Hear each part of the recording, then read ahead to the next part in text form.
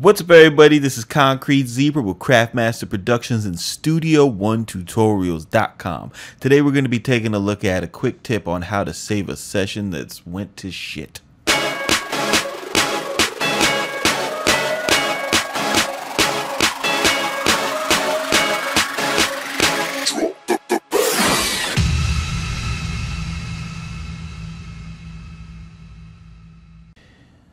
What's up, everybody? It's Concrete Zebra, Craftmaster Productions, Studio1tutorials.com. Don't forget to stop by Studio One Tutorials and sign up for your premium membership for exclusive to bonus content and exclusive tutorials. Now, in the spirit of all that, I'm getting ready to drop today's tutorial.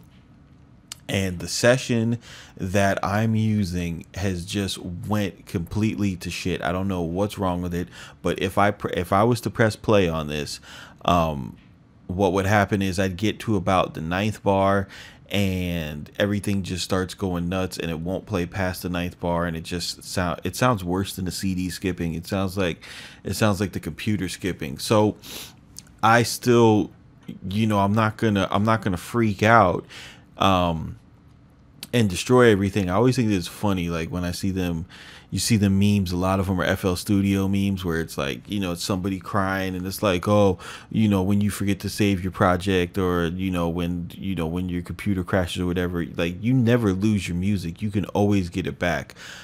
This is one of the ways I'm going to show you. So I've been going through here and I'm just renaming all of my MIDI right now, because what I'm gonna wind up doing is I'm going to wind up taking all this MIDI and putting it in the Dropbox for the premium subscribers, so they can go ahead and have this session to follow along with during the tutorial.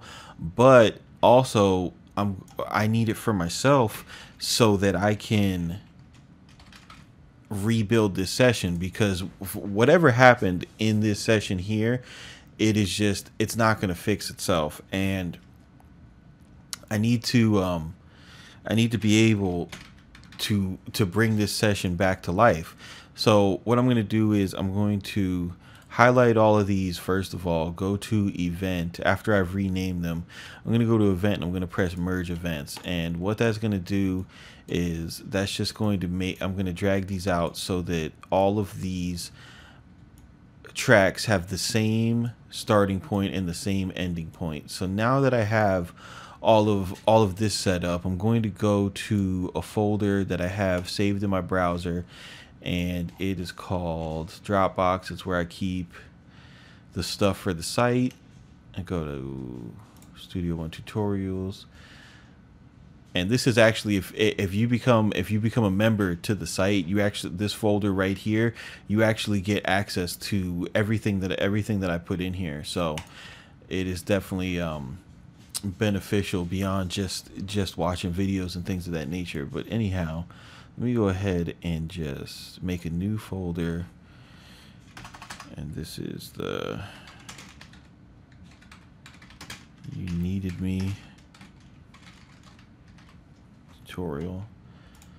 And then this is good for you guys too. If you ever want to, if you make a killer melody or drum pattern and you want to save it to be able to use it on a different song, all you have to do is highlight all of it, hold down the Alt key, and drag it to a folder that you'd like to save it to. It's important that you hold down the Alt key, because if you don't, it's going to save it as a music loop. See that? But if you press Alt, it's going to save it as a MIDI file. And then you just go ahead and drag it in that folder. Now, as you can see, all you got to do is take this and drag it out onto your desk or your arrange window, and everything will be there labeled the way that you had it. So I've got the MIDI from this session. That's all fine. Now I just need to you're probably thinking like, well, yeah, the MIDI's fine, but how are you going to remember all your settings that you had on your effects channels and on your VSTs? All I'm going to do here is, you see, I already did it here. I'm just going to click store preset and make a preset for each one of these. So then all I have to remember is that Vox 2 was this VST, that Vox 1 was this VST. Then I'll go to here, I'll go to the bell pad and I'll just store this preset. I'll name it bell pad.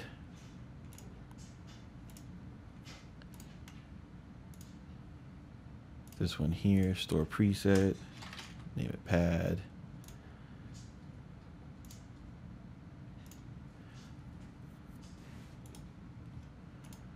Let's see, Omnisphere, this was the base. So I'll just go ahead, store preset.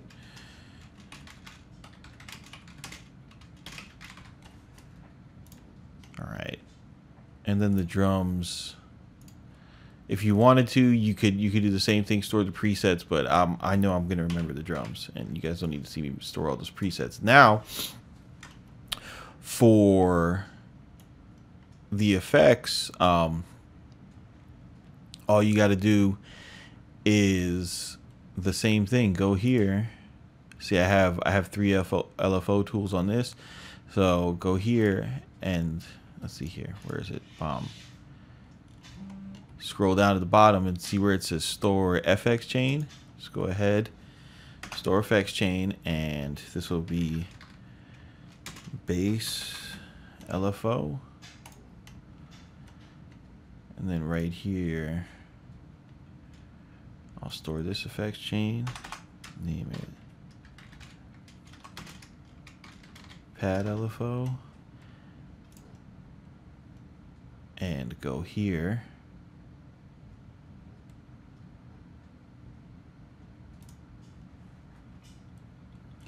Store effects chain and label it bell pad LFO. Boom. So now and go ahead and close this, and I'm super confident about this. I don't even need to save my changes. Just use this.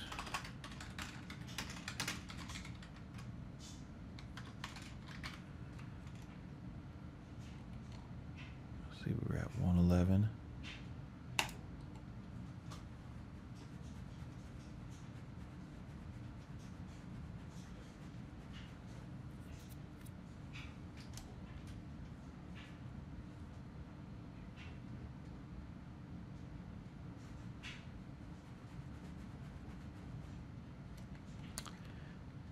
Go to here.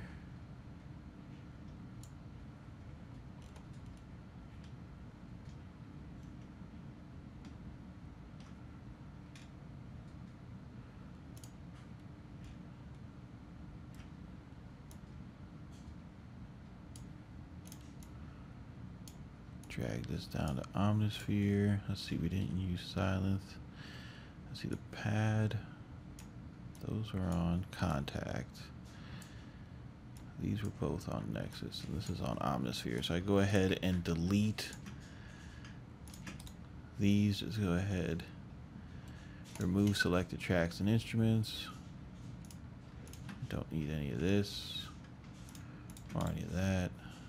Remove selected tracks and instruments. Now I just got to go to Omnisphere. And I'll go ahead and bring up the preset that I had. Where is it?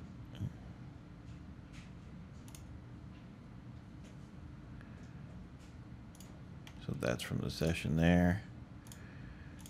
Go ahead and bring up this preset.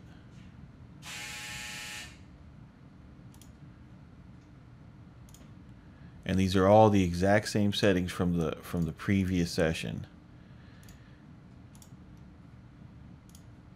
So it's the same preset that I had in there before. And then right here, I got contact loaded up. Go ahead and put in Vox 1. And I'll load up contact again on this one. And you see, it doesn't matter, like for example, in contact, what you have already loaded. It'll just go ahead and change. Like if you save a preset like that, it'll change it to, you know, whatever library you were using, along with the preset and any of the effects that you had inside of Contact that were running. Now we just need to make sure that we get our LFO tool on. So we got bass, LFO, and then we add, make sure that you press this down arrow to pull up your presets, not the plus. Let's go ahead and that bell pad LFO in, and then get that pad LFO in. And we should have something pretty close. Let's see.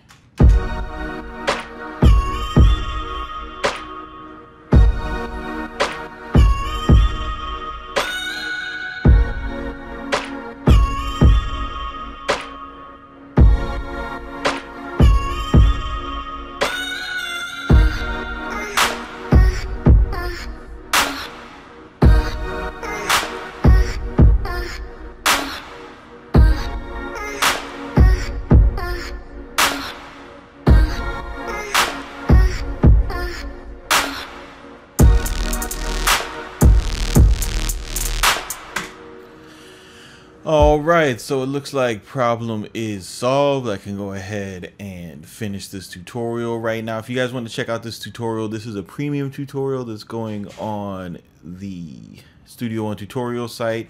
Going to be going over the easiest way to do that side chain bass and how to also use that technique on pads for a different texture. So appreciate you guys stopping by, checking this out. I hope this will help you out if you wind up having sessions that have been corrupted in the past. You can still open and just, you know, maybe you haven't thought about a solution like this. You know, I'm pretty good from just all these years of stuff messing up on me, of thinking about workarounds and things like that. So remember, Concrete Zebra, thank you for you guys' subscription. Keep it simple, don't be basic. Stop by studio1tutorials.com, sign up to the free mailing list so you can keep up with everything that's going on. We will see y'all on the next one.